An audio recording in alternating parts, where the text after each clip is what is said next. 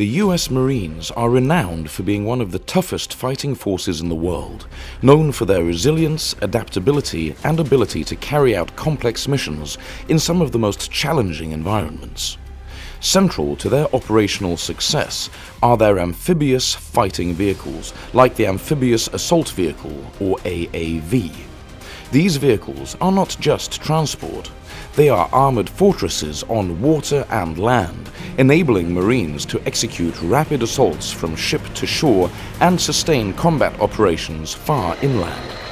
AAVs allow the Marines to strike swiftly and unexpectedly, reinforcing their reputation as a versatile and formidable force capable of projecting power anywhere in the world.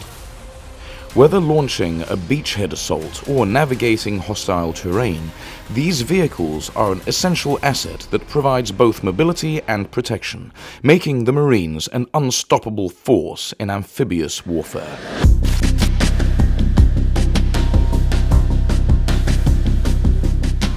The illustrious Amphibious Assault Vehicle, or AAV, boasts a rich and storied past, having been a vital component in numerous pivotal battles. Its journey began as a formidable landing craft, proving its mettle in the Falkland Wars, the invasion of Grenada, Operation Desert Storm, Operation Iraqi Freedom, and Operation Enduring Freedom. It even spearheaded advancements in high-energy anti-aircraft laser technology, further solidifying its place in military history. Despite its awe-inspiring legacy, the versatile AAV was ultimately forced to retire from the seas with a permanent ban.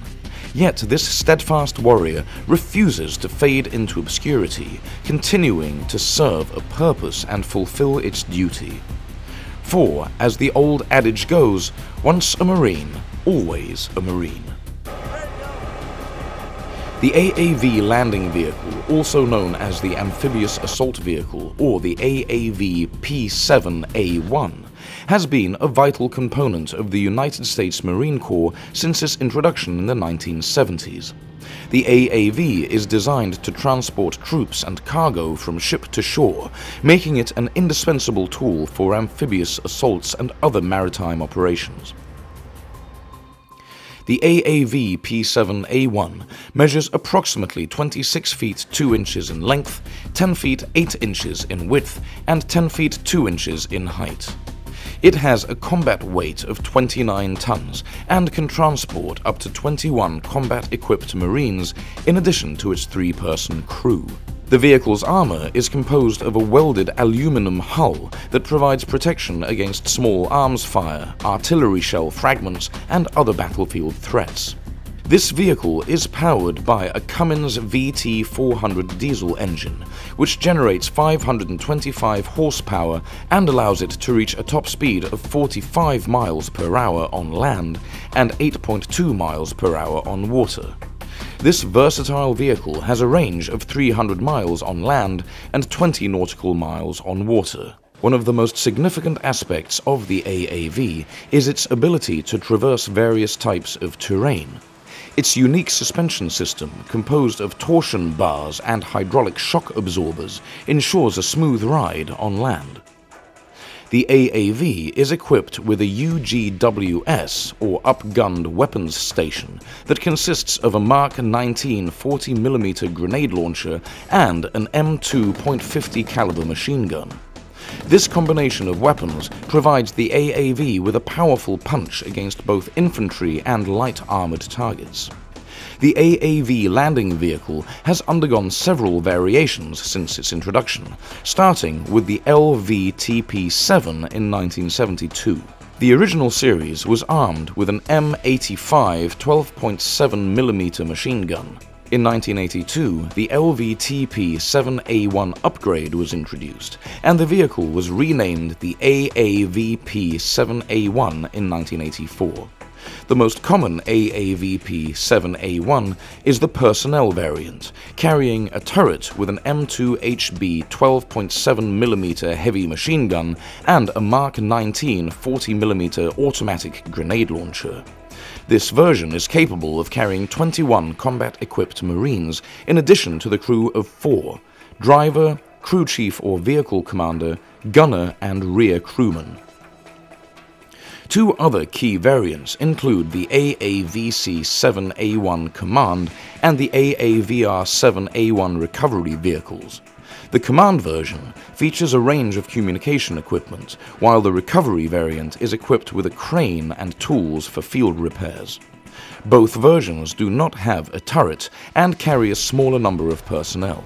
Many AAVs have been modified to carry the Mark 154 MCLC or Mine Clearance Line Charge, a system designed to breach lanes through minefields. MCLCs were used in the 1991 Persian Gulf War and Operation Iraqi Freedom in 2003.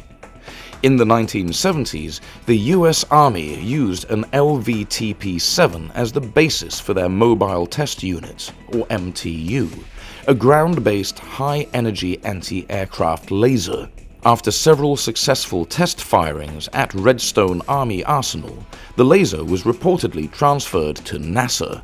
These variations and modifications showcase the adaptability and versatility of the AAV landing vehicle, enabling it to serve a wide range of purposes and roles within the United States Marine Corps.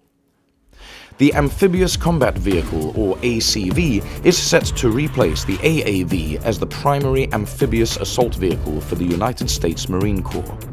The transition to the ACV highlights the commitment of the Marine Corps to adapt to changing threats and maintain a cutting-edge amphibious assault capability. The US military's Amphibious Combat Vehicle, or ACV, was developed to replace the aging Assault Amphibious Vehicle, or AAV, which had been in service since the early 1970s. The need for a new vehicle arose from the requirement to provide better protection, mobility, and survivability for Marines during amphibious assaults and operations on various terrains. The AAV's limitations, especially in terms of force protection and mobility, highlighted the necessity for a more modern and capable platform that could keep up with the demands of current and future combat scenarios. The ACV program began in 2011 and was initiated by the US Marine Corps, or USMC, to replace the AAV and provide enhanced capabilities. Initially, the program aimed to develop a high-speed amphibious vehicle capable of rapid ship-to-shore movement. However, practical considerations such as cost, technology limitations, and the need to balance armor protection with mobility led to a phased approach. The first phase, ACV 1.1, focused on delivering a more traditional amphibious vehicle with improved survivability and off-road performance. The ACV 1.2 phase aims to incorporate higher water speeds and self-deploying capabilities without compromising on other critical features. The Amphibious Combat Vehicle, or ACV, is designed to be a versatile platform capable of carrying various weapon systems depending on the mission requirements. It can be equipped with a 30mm cannon, which provides significant firepower against both infantry and light armored vehicles. Additionally, the ACV can mount an M2.50 caliber machine gun or Mark 19 grenade launcher, enhancing its ability to engage a range of targets. These weapons can be integrated into a remote weapon station, allowing for safer operation by crew under protection. The flexibility of its armament options ensures that the ACV can effectively support a wide range of combat operations, from offensive strikes to defensive engagements. The ACV is designed to transport a crew of 3, driver, gunner, and commander, along with 13 fully equipped Marines. This allows for rapid deployment and maneuverability of a reinforced rifle squad directly from ship to shore or across diverse terrains. The vehicle's interior is spacious enough to accommodate necessary supplies, enabling the transported troops to operate for up to 2 continuous days without requiring immediate resupply. This capacity makes the ACV particularly useful for rapid response scenarios and extended missions in hostile environments. The ACV is powered by a 690 horsepower engine, providing it with substantial power for both land and water operations. This engine enables the vehicle to reach speeds of up to 65 miles per hour on paved roads and over 6 knots in water. The vehicle's mobility is further enhanced by its 8x8 wheeled configuration, which offers superior maneuverability and off-road performance compared to its tracked predecessors. This configuration not only improves speed, but also reduces maintenance and increases reliability, crucial factors for extended amphibious and ground operations. The ACV's armored hull is constructed using advanced mine-resistant materials that provide enhanced protection against small arms fire, mines, improvised explosive devices or IEDs, and other threats. The vehicle's design includes a V-shaped hull to deflect blasts from underneath, further increasing crew survivability in hostile environments. This mine-resistant architecture is a significant improvement over the older AAV, providing 3 times the force protection capability and greatly enhancing the vehicle's survivability on the modern battlefield. The ACV is not a one-size-fits-all solution. It comes in multiple variants designed to fulfill specific operational roles. The ACVP, or personnel carrier variant, focuses on troop transport and is the primary configuration. There is also a command and control variant, or ACVC, which is equipped with advanced communication systems and workstations to coordinate operations, and a recovery variant, ACVR, designed for vehicle recovery and maintenance support on the battlefield. Each variant plays a vital role in enhancing the flexibility and capability of the Marine Corps in amphibious and ground operations. The ACV program has adopted a phased development approach, allowing for gradual enhancements and capability improvements. The initial ACV 1.1 phase focused on creating a robust, versatile vehicle for current operational needs. The future ACV 1.2 phase aims to integrate higher water speeds and additional seating capacity, further expanding the vehicle's operational envelope. The Marine Corps is also exploring technological upgrades such as manned-unmanned teaming capabilities, allowing ACVs to operate in conjunction with drones and other unmanned systems for enhanced situational awareness and combat effectiveness. The ACV represents a significant advancement in the US Marine Corps' amphibious capabilities, combining improved protection, mobility, and versatility to meet a wide range of mission requirements.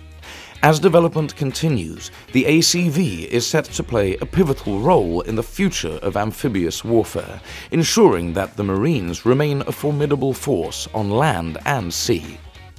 This concludes our episode that provides a glimpse into the US Marine Corps' amphibious fighting vehicles. So what do you think about these fascinating vehicles? What other pieces of military hardware would you like us to cover in our future episodes?